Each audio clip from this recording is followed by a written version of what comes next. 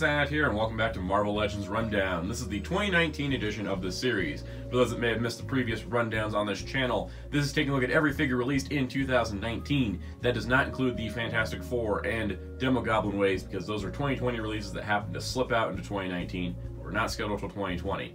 Everything else, though, is fair game. We're taking a look at all the Build-A-Figure waves, followed by all of the other retail releases, followed by store exclusives and convention exclusives. We're talking about everything, what I got, what I didn't get. There's 141 Marvel Legends released this year, making it the largest line of action figures, I think, of 2019 and of a very long time. I believe the most amount of figures released in a single year for Marvel Legends. Hasbro's pumping these things out. So without further ado, let's begin.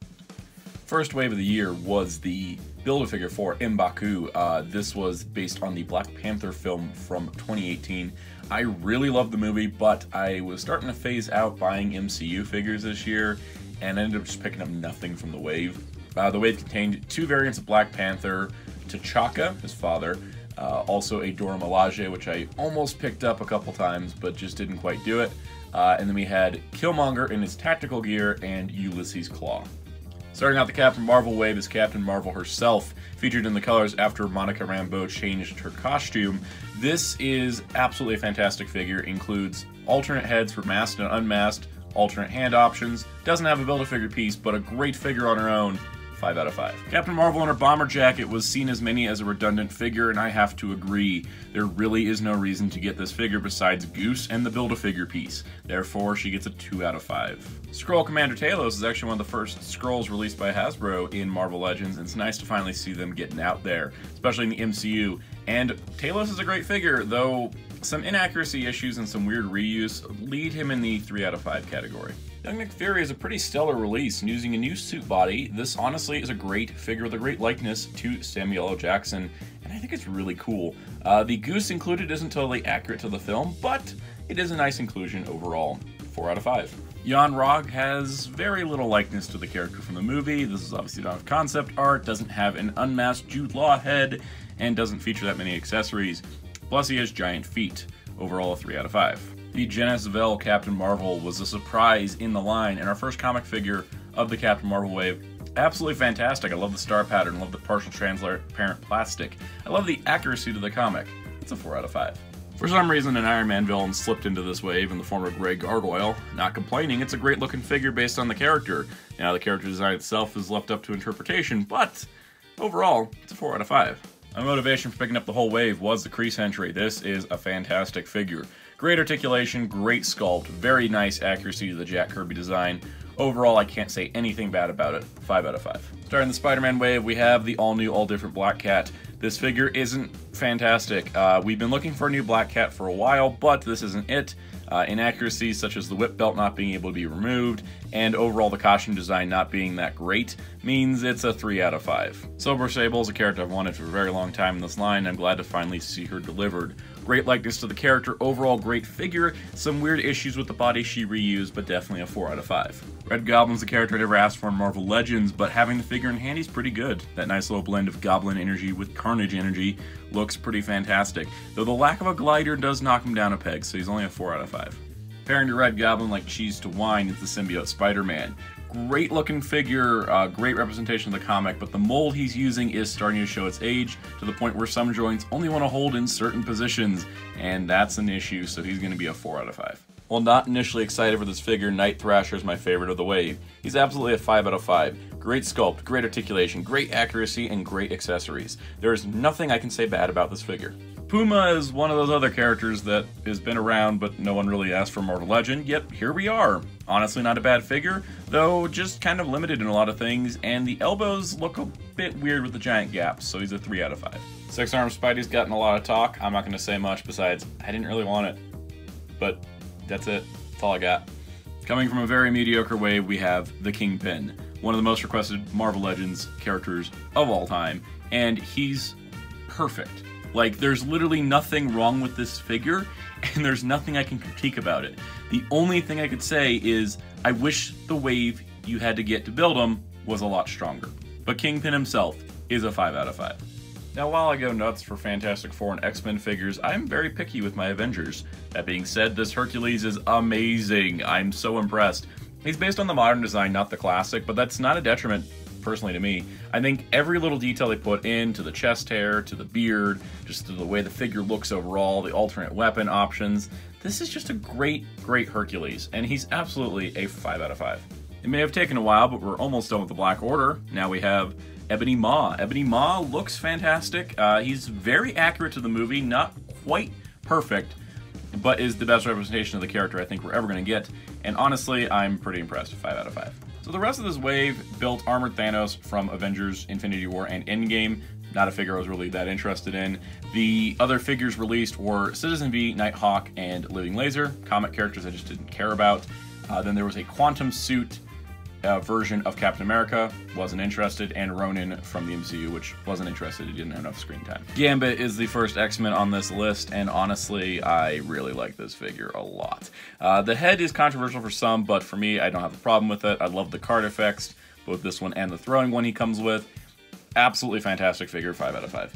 Blink was a surprise of the wave, and honestly, a really good one. I do really like the figure overall. The only issue really is the body mold she's been using is starting to get a little outdated. That being said, her teleportation ring effect is awesome, 4 out of 5. The Reavers are pretty unexpected to be in Marvel Legends, and Skullbuster here seemed like a great little convenient reuse of Deathlock. That being said, he actually turned into a figure I really like.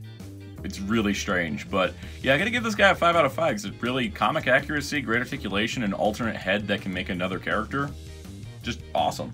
After a disastrous release of the previous Jubilee, Jubilee finally returns to the line, now in her classic 90s yellow coat, and she looks fantastic. Great articulation, great sculpt. I would have liked to seen some effect pieces outside of just the alternate head with the bubblegum, but absolutely 4 out of 5.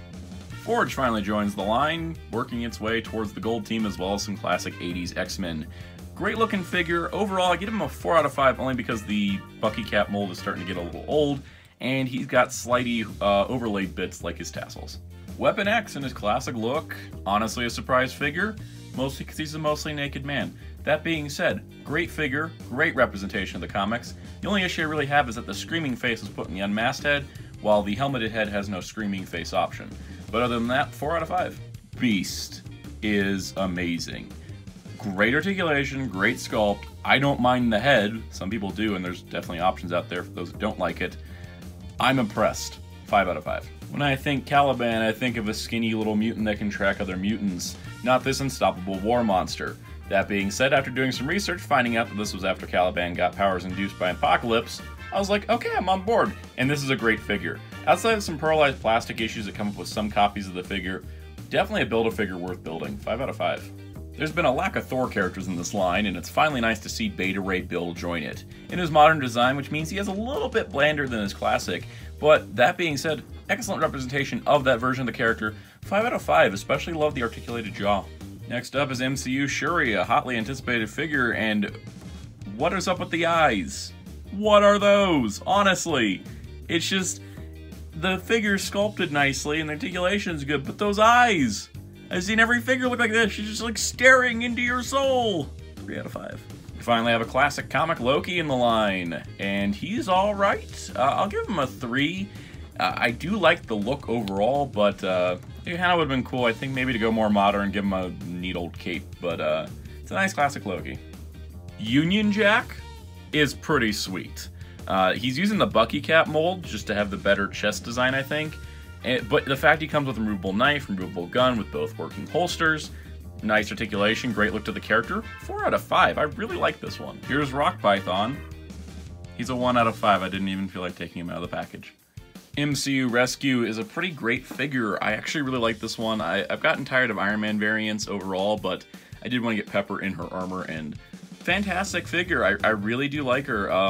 Overall, 4 out of 5. The thing I would have included was an unmasked head. There was War Machine based on concept art. I didn't pick it up. Here we have the MCU Endgame Hulk / 2012 Hulk / not a great Hulk. When looking in pictures, I thought this guy looked pretty good, but then noticing that in hand, he's kind of thin. And I just want to show that, like, this is supposed to be a Hulk, but he feels incredibly too lean, even for MCU Hulk. So, I mean, he's got nice details. The face is a little weird. The other face isn't much better. But yeah, I gotta give him like a 3, just because it's like I'm glad to have him. Not that problem, but he ain't fantastic. Moving on to the next Spider-Man wave, we have the MCU upgrade suit, a very great costume. I really love the look of this. However, the figure itself is only a 3 out of 5, and that is because of one simple fact. You see all these nicely painted back lines? That was all done by me. They didn't paint the lines in, they just molded them, which gave this figure a really stark color contrast and did not look that great. Conversely, the stealth suit Spider-Man from Spider-Man Far From Home, absolutely fantastic. Really no other major issues. I think there's some articulation limitations I wish weren't there, but other than that, 4 out of 5. One of my favorite MCU characters is Mysterio. I absolutely love the interpretation of him, and this is a fantastic figure. It's only a 4 out of 5 for one reason. No unmasked head, no Jake Gyllenhaal head, and there's not even a re-release of this guy to fix that. Really a bummer. There have been many Spider-Women in the line, but one I've wanted above all of them is Julia Carpenter, and she's finally here, and absolutely fantastic. Great body mold usage, great paint work, great face, great accessories, 5 out of 5. Doppelganger was a great reuse of the 6-arm Spidey mold, however, I do wish that he had an ab crunch, only because Doppelganger gets in a lot of crunch down, crawly poses. That being said, the only other thing I think I would have included maybe some web effects or some alternate hands, but 4 out of 5. Hydro Man was an unexpected choice, however a very welcome one. A very good representation of Morris Bench, and honestly I think the only real issue is that his elbows can't even go 90 degrees. They can only go about like 25 degrees. Other than that, great figure, 4 out of 5. Another classic Spider-Man villain finally enters the line with Scorpion. Great looking figure. Some people have issues with the face and the not painted face versus painted face, but it's accurate enough, so I can give this figure a 5 out of 5. The bendy tail is a big plus. Molten Man, based on his MCU appearance from Spider-Man Far From Home, is an impressive beast. The only real problem I have is that the figure can't pose, and that has all the articulation, and just one pose is going to keep him stable. Other than that, nice little 3 out of 5. Guardian. Leader of Alpha Flight, overall decent figure. Would have liked to seen some effect parts though, so he gets a 3 out of 5. Rounding out that 90s X-Force nicely is Boom Boom. Great figure, our second figure to have a bubblegum head, and honestly, not many problems besides just the body mold, so 4 out of 5.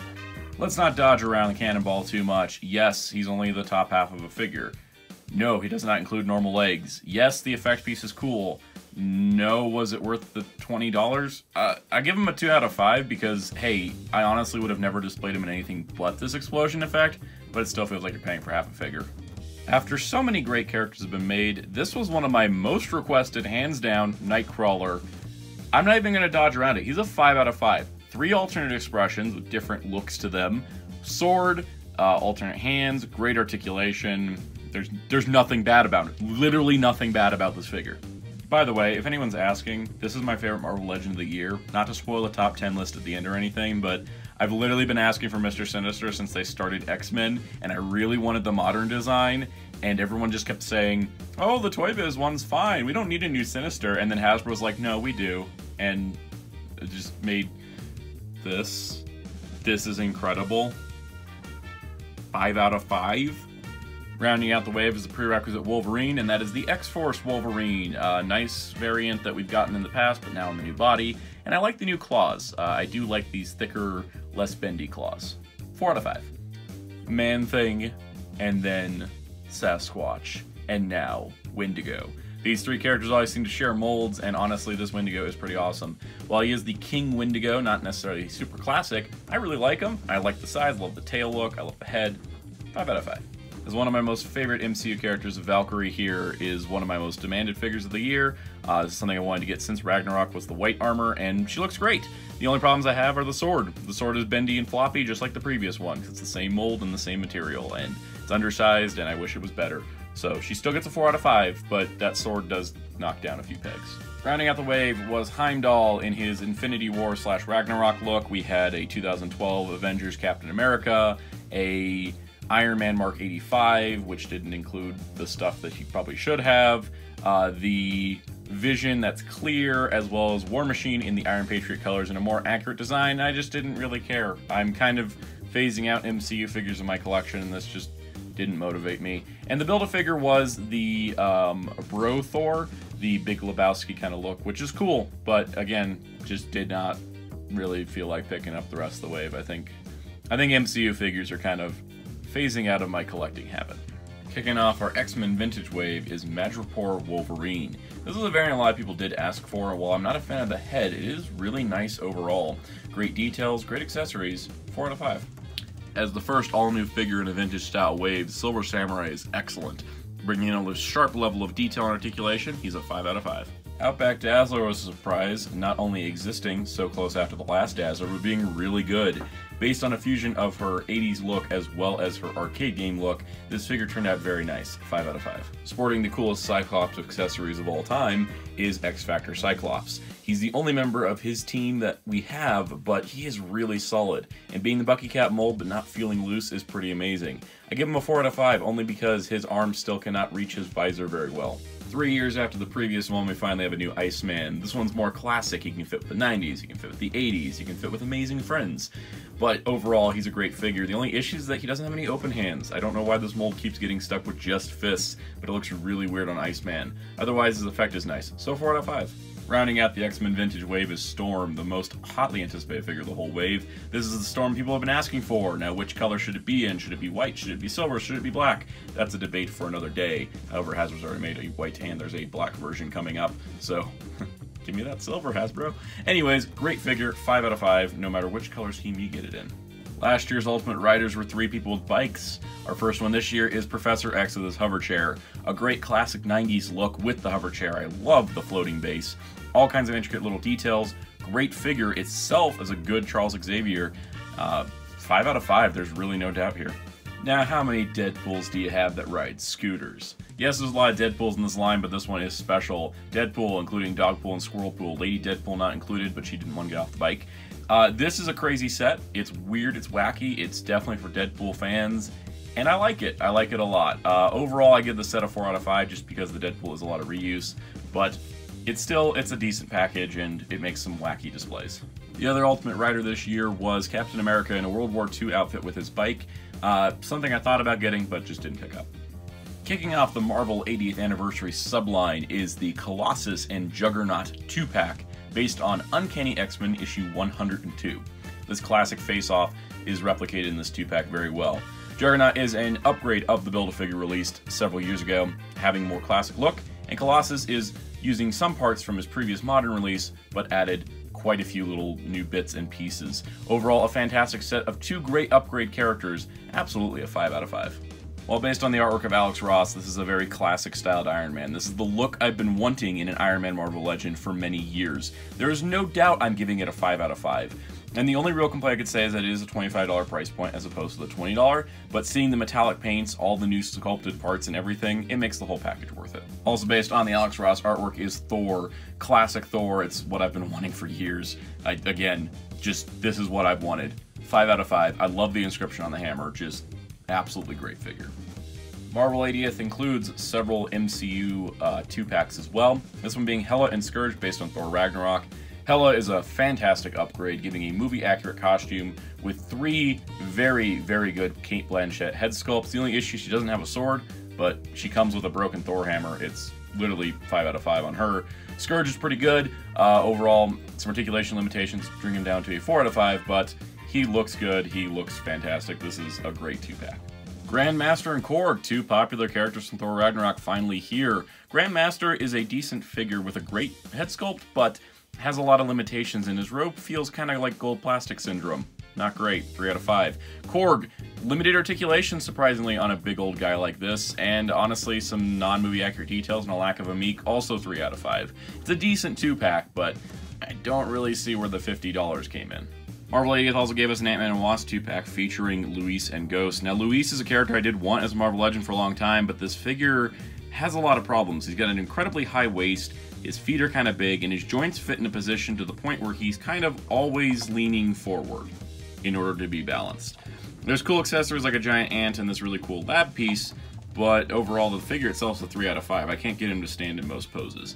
And Ghost has got similar issues. She's got very limited articulation, but also there's joints, but they only want to hold in certain positions, and those positions aren't strong enough. So again, 3 out of 5. This disappointed me because this is a set I was really looking forward to, but it's just one of those things that I think this is my breaking point with MCU Marvel Legends. They just have a lot of issues that seem to not get addressed because they're MCU and they're going to sell anyways. Amazon had an exclusive Children of Magneto 3-pack featuring the classic Magneto that I was sure was coming after we got the previous one, a new Quicksilver, which we definitely needed, though his head is way too big, and a new Scarlet Witch that I think is absolutely fantastic and much better than the previous one.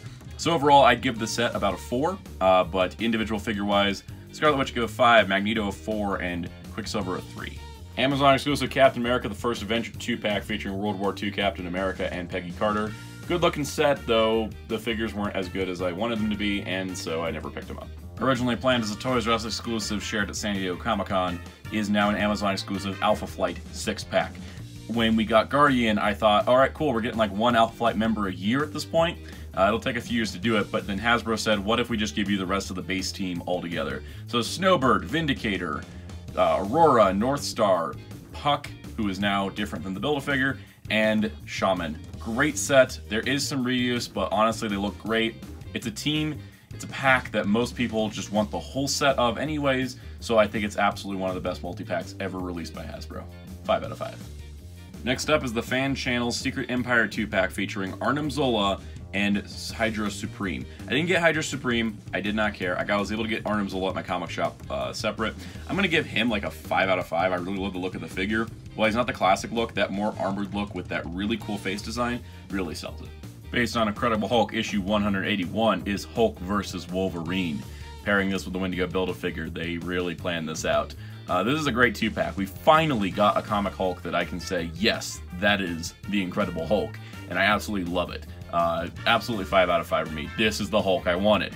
This Wolverine is not one I mind having. It's his first appearance, and it's perfectly accurate to that version of the costume, so 4 out of 5. It's just not the best looking costume. The Black Shirt Logan is a great figure. He's finally got the cowboy hat that I've been looking for in a Logan figure. Great figure. I'm going to give him a 5 out of 5. More people would rank him lower, but this is just the Logan I was looking for. Fan Channel exclusive Big Time Spider-Man. New and improved, but still not interesting to me.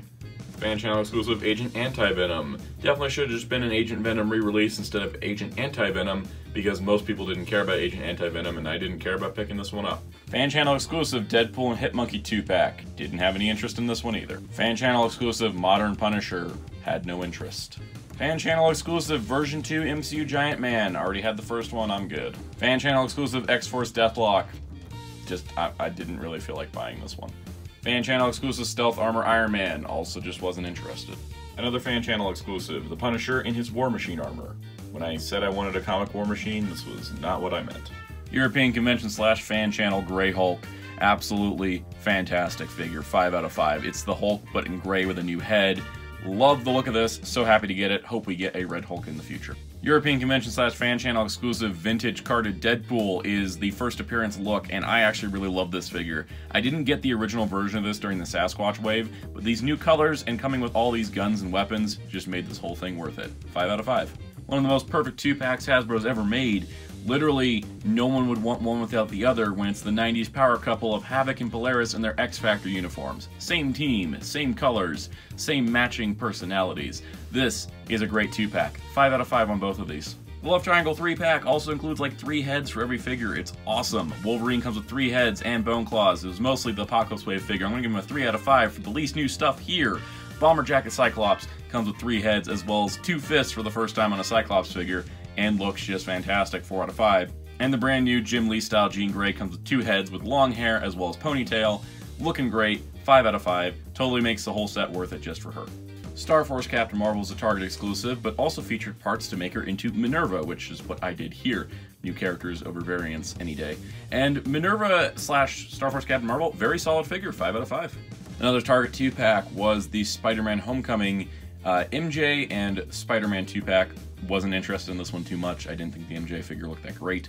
Cool they made her, but that was pretty much it. The next Target exclusive I didn't pick up was a 2-pack of Black Widow and Hawkeye in their Quantum Realm suits. They actually include heads for Nebula, Iron Man, and Ant-Man, and you can swap other heads onto the bodies, which is actually a really smart idea. The Kraven's Last Hunt Spider-Man 2-pack at Target is fantastic. This is the set I wasn't initially that jazzed about because I already had Kraven, I already had Symbiote Spider-Man, but after seeing pictures and realizing that Kraven was done really, really well, having a lot of extra detail and new expressions, and then also that the Symbiote Spider-Man was not a Symbiote Spider-Man, but a black costume Spider-Man by him having flipping hands as well as some changed details for when Spider-Man used to use a black costume to scare different villains.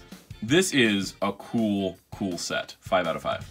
Target exclusive, Iron Man Mark 50 Iron Spider 2-pack. The Mark 50 now has proper paint and a ton of accessories. Iron Spider now has an unmasked head as well as legs. Cool set, but Target wouldn't let me get it because there was a street date, even though they were out on the shelf, and then I never saw them again when I went back on the street date, so hooray! Mystique, starting at Walgreens. She was Walgreens exclusive, very hard figure to find. I found her once at a Walgreens I hardly ever go to, and I'm really glad I did because she's absolutely fantastic. A 5 out of 5. Infamous Iron Man was a lot easier to find than Mystique, though still difficult in some areas. This, of course, was the time that Victor Von Doom decided to be a hero, and the world wouldn't let him.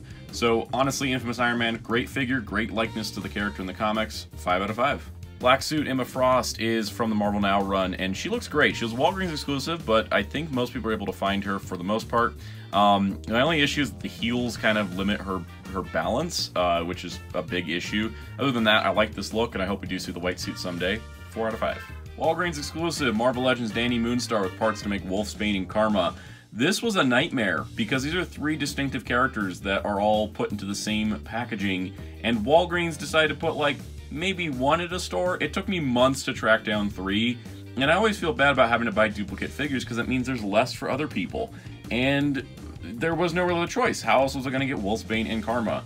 This sucked. This was a horrible experience. I hope nothing like this happens in 2020. Damn it, Hasbro, it's not even February. Next up is Walmart exclusive Binary Captain Marvel. This figure took way too long to show up in stores, and I just didn't care. It's basically Captain Marvel with some clear parts. Talking strictly about Loki and Corvus Glaive as a 2-pack, they're pretty good. Loki's a 3, he's a lot of reuse, doesn't do anything new, but Corvus Glaive is absolute 5. Amazing. Plus, he's the final member of the Black Order. The problem comes with Walmart. This was a set that Walmart just didn't want to sell to people. For months and months and months, we had pre-orders that were constantly getting canceled, constantly being delayed. I was getting a pending charge like once a week, up to like 5 or 6 pending charges at a time for months, having hundreds of dollars locked up in my account, waiting for this 2-pack to release, only for Walmart to cancel the order. This was a very frustrating experience. I still never saw this in stores at all, but I was able to order it off Walmart.com when it was listed as in stock. I'm never pre-ordering from Walmart again, because this set showed me that they don't know what they're doing. The next Walmart exclusive is Worthy Captain America from Avengers Endgame. Absolutely amazing figure. Best MCU cap that Hasbro's ever done. No questions asked. The only real question is, why was it a Walmart exclusive? We may never know, but Walmart did do a good job at producing a lot of these and getting a lot of these out to stores and online by the end of the year, so I have to give them credit there. Absolutely incredible figure, 5 out of 5. The next Walmart exclusive is another Captain America, this being the Marvel 80 Years Alex Ross Captain America. And just like with Iron Man and Thor, this is the cap I've wanted. This is the look I've wanted. That is a cool effect piece that I don't ever use because it's really kind of clumsy, but this is the cap I wanted. 5 out of 5. Convention exclusives included a Incredible Hulk Modern, which I wasn't a big fan of, and a Grandmaster and Collector 2-pack, which I didn't really care too much about. And then we also had a Marvel Unlimited Terror Deadpool. And that rounds out Marvel Legends at 2019. So real quick, here's a top 15 in no particular order. You can see it's predominantly X-Men. Beta Ray Bill, Hulk, Spider-Woman, Iron Man, Hercules, Captain America, Thor, Mr. Sinister, Professor X, Colossus, Storm, Jean Grey, Dazzler, Deadpool, Nightcrawler. That's my top 15. Argue in the comments all you'd like. So to wrap up this video, let's take a quick look at the collection of Marvel Legends. I've been collecting this line for 7 years now, and I'm pretty happy with a lot of the way the collection looks. Up top, we of course have our Cosmic Shelf. This is the Guardians of the Galaxy. This is Thanos and his forces. I've decided the Black Order should just be here. They're MCU figures, but they look good enough with Thanos that I don't think we're going to get them any other way.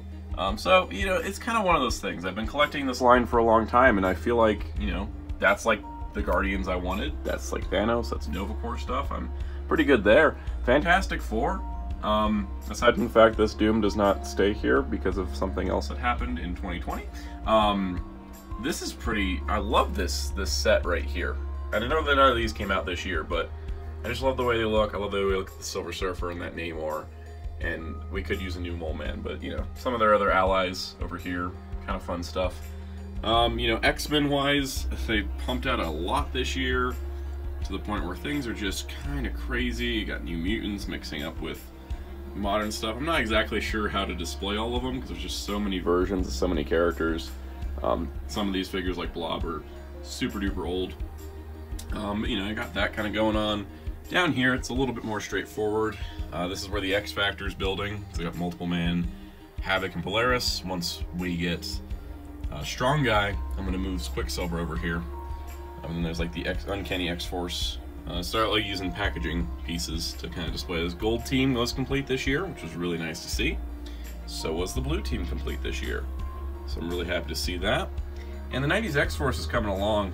Domino doesn't really fit the starting lineup, but she does kind of fit in. I think pretty much at this point it's Feral. Feral and Sunspot. And Warpath, I think, are the other three. So I might have to get a wider shelf for these. These may not all fit here. Moving on down, Alpha Flight. I'm pretty happy with this. Sure, there's other members they could make, but this is a pretty good setup. Here's kind of the 80s X-Men characters, which I really do like a lot of looks of these.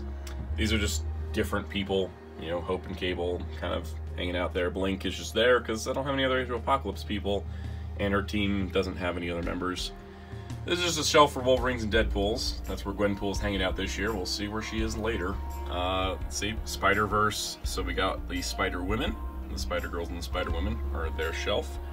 This is the alternate universe Spider-Men. And then we have the Peter Parker Spider-Man with you know, Prowler hanging out there because he just had nowhere else to go.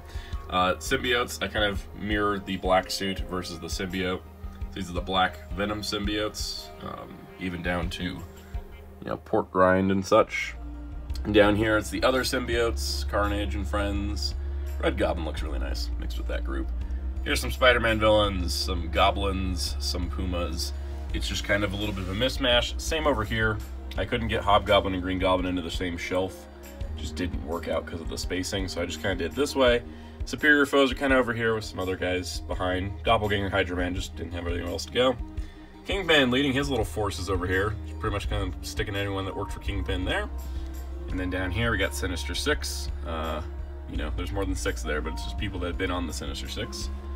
Here's the Captain America villains plus Juggernaut. It's the modern one back there. More of a Hydra sort of display.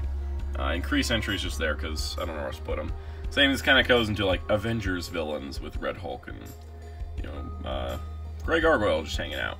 I'm kind of pointing out the new figures, but it's kind of hard. This is like the Marvel Knights slash street level heroes, just kind of chilling. There's a lot of them. Doctor Strange is there just because of magic. I kind of feel like I never like to put Doctor Strange with the Avengers as much as just, hey, he kind of hangs out with the people like Blade and Morbius who are magic based, and, you know, Ghost Rider. So that's kind of the main display. This year actually required me to start doing more shelves because there was just not enough space on that wall. So we got kind of Dark Avengers, sort of just Asgardians, other characters. Older Hela is now my comic Hela for the time being. So it's kind of like, you know, Avengers villains and allies. This is S.H.I.E.L.D., British people, and Iron Man suits. As you can see, Iron Man is back there, and then, you know, Infamous up front. The British hero display looks really nice now that we got 3 of the main ones. S.H.I.E.L.D. agents. This is the A-Force display. This is just done to include A-Force people. So members of A-Force, some members that aren't A-Force but just kind of hang out with them, that kind of idea. And then we have my Perfect Avengers shelf. I think, honestly, outside of maybe a giant-sized Giant Man, this is pretty much everyone I would like in my Avengers shelf, and looks that I do like. Maybe a classic Hercules, but that's a big maybe. This is just what I've always wanted. There's been so many movie Avengers figures over the years that I've never gotten the comic ones I really, really wanted, and that's what I have here. So this has been a good year for Marvel Legends. Hope you all enjoyed the video. I know it was a long one. I really appreciate all of you that watched till the end. Also, please be sure to like and subscribe to keep up with future videos, and check us out on Patreon if you're in a position to help support the channel. Also, check out graphic designer Darkclaw at Darkclaw643 on Twitter, and check out Hero Club at hero-club.com for all of your Marvel Legends news and more. Until next time, this is Soundout saying goodbye.